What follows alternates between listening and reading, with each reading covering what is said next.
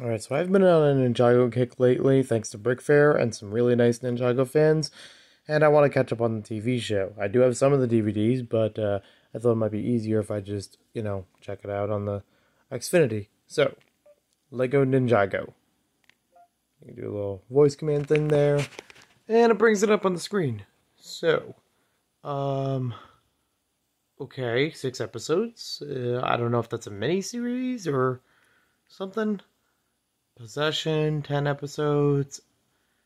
This one says 78, but if I scroll all the way down to the beginning, first episode, it says it came out in 2019. That doesn't make any sense to me. I don't know why they would do that. I know it definitely did not start then.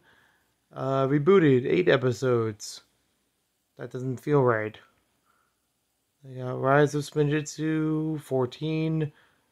They got The Hands of Time, 10 episodes. Tournament of Elements, 10. So it's like they divided some of them in different miniseries and some of them not. I'm really confused by it. I'm just going to look a little further.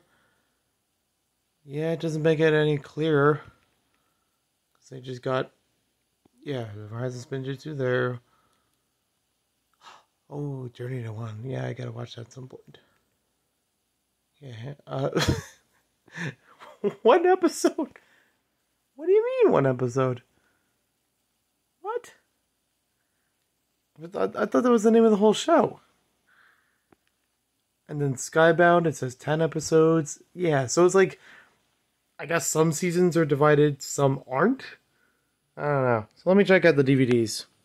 Masters of Spinjitzu. So that's like the series season 0. Or it's basically the 2011 sets. And then season 1 and 2, which are 2012, I believe. I think so. Series 3, or season 3. I don't know why they divide them into DVDs sold at different times. They should have bundled them together. Hell, they did that with this one. Why couldn't they do it here? So there's a part 1 and a part 2 for some reason. I don't know why. I don't have a season 4 DVD. I don't even know if it's readily available. And by this point, years later, probably not. I have season 5. I have season 6. And I have Day of the Departed. I don't know if they even made DVDs beyond that. Because by now, I think they'd be on at least 9th or so season. Unless there's other miniseries things in between. And again, I don't know the distribution of them in DVD form beyond that. So I guess my choice is pretty much the SpongeBob musical or any of the Teenage Mutant Ninja Turtles movies.